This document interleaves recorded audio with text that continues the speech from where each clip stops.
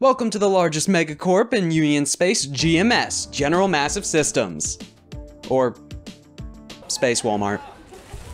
So the first question that might come up, especially if you've seen the previous two videos, is where does GMS sit compared to the other manufacturers?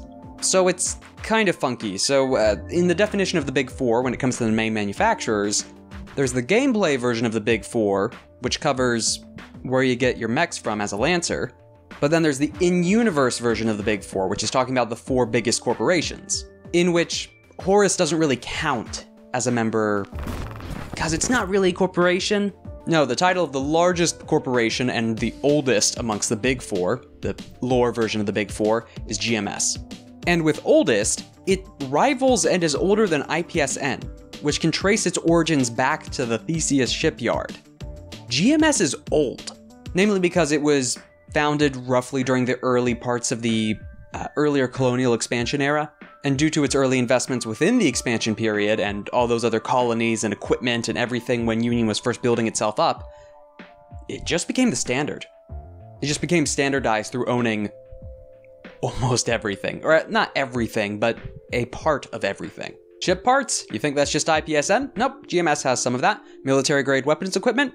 You're looking at all of that in the book. CompCon, NHP? Yep. Well, CompCon at least. NHP, I'm not sure. In short, they're everywhere, from just a basic data slate within your hand to parts within a massive spaceship. Your local train station, probably prefabbed from something based off of it, to the basis for almost every generalist chassis, the Everest. Though in part of being everywhere and its oldest ties all the way back to its founding on Cradle, it's highly associated and tied with Union, which honestly is a really fun aspect of it because, one, a lot of its internal politics still work with it, but whenever a Union presence is newly felt on a planet, the first thing that most common people see is GMS, not Union. Some of these distant diasporan worlds only have one Union administrator placed on them, yet all of a sudden, all the tech after joining Union, GMS. That stark, gray, general function, reliable. It has this weird double-edged appearance of when Union is finally on a planet and the planet has access to GMS prints. It's a real utilitarian gray. Standard, boxy, nowhere near complex or flashy, which aligns with the impression a lot of people have on Union. Box, utility, standard gray. It doesn't help that the actual uniform colors of Union are gray and white. Interesting mix that. Just, you know, standard gray parts, standard gray suit, standard gray galactic power. But outside of that, there's not much to talk about. Yes, oldest, yes, mostly associated with Union, that interesting little political bit of utility, bureaucracy, galactic empire, but there isn't a lot on it. It's not personalized, it's not specialized, it is the galactic standard. Your McDonald's, your Walmart, etc. But to be fair, that's a gap that needs to be filled. Due to their extreme close association with Union and Cradle, they are not really their own corpo state? Kind of. I mean, a lot of people see them as the Union corpo state. Again, that whole thing of the utility gray suit, etc. It's the backbone. You know? The humble, everywhere, general utility, your prints for colonies, your prints for prefabs, trains, cities, settlements, ship parts. Reliable. Baseline. And while lore-wise they don't seem to be really that flashy, they were the first company to make mechs, out of the first hard suits. Or, up-armored arms. While a lot of their lore doesn't seem that flashy, they were the first megacorp to actually make mechs, out of the first up-armored hard suits.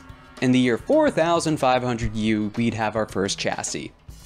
On Ras Shamra, the homeworld of Harrison Armory. Ah, that old Union SecCom weapons branch. Investments pay off for Harrison. But speaking of said mech, you can actually pick one up.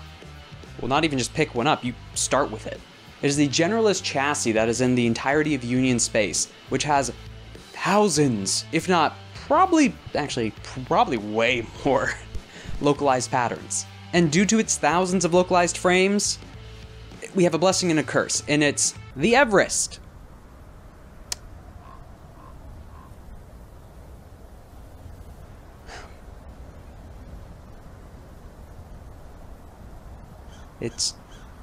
Yep. That's the mountain.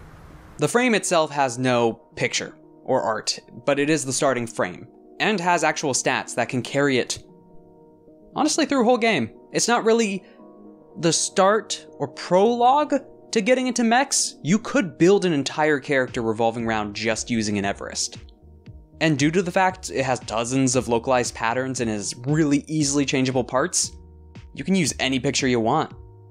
And it'd still pretty much be canonical. Or at least fit in.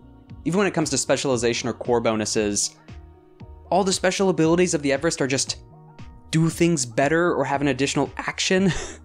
A lot of weapon mounts, a large variety amongst them, pretty decent stats, and especially with building up your pilot and your talents and the various equipment you can pick up with it and take from other licenses, you can make some busted stuff.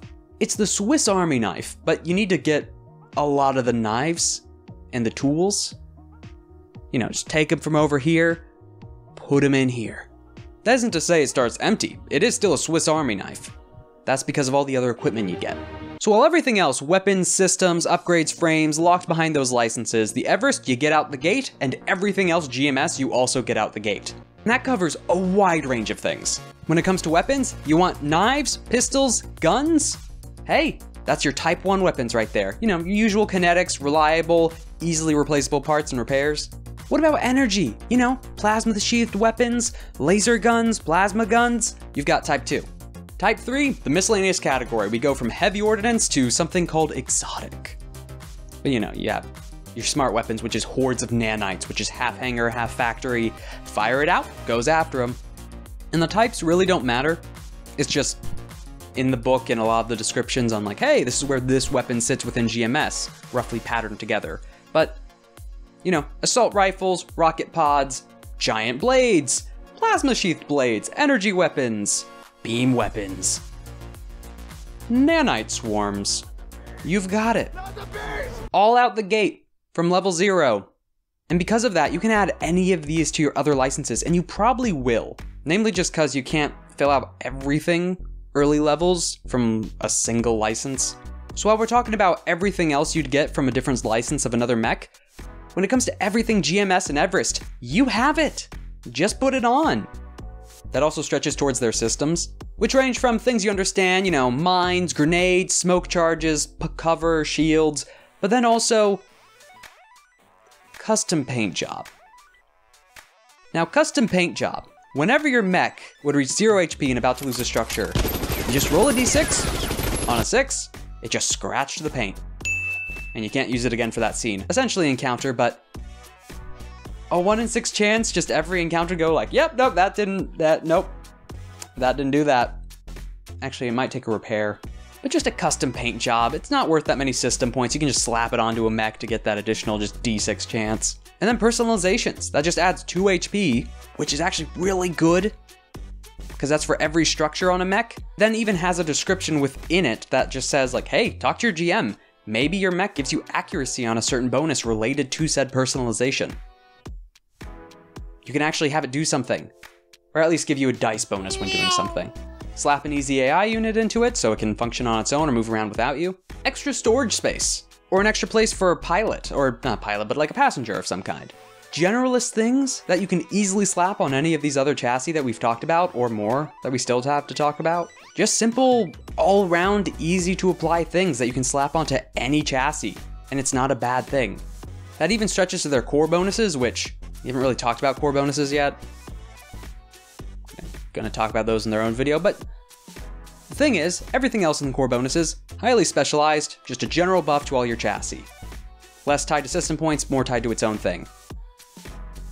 While horror stuff is cool, same with Harrison Armory, the generalist stuff within GMS, hey, do you want an extra weapon mount? Do you want to just do an extra dice of damage per round? Do you want to potentially just get your core ability back on a refund and heal automatically that round? There are so many really good just general upgrades within GMS. Again, it's the GALACTIC standard, even to the point of the equipment you're using within game, not just lore-wise, in the fact that all these other specializations have to make up for something, because GMS already fills a void. So next time you're designing your chassis or planning out a character, give a second look at the Everest. and GMS in general. They're there. Open 24/7. At a discount. No, this comes out in December. This comes out in December.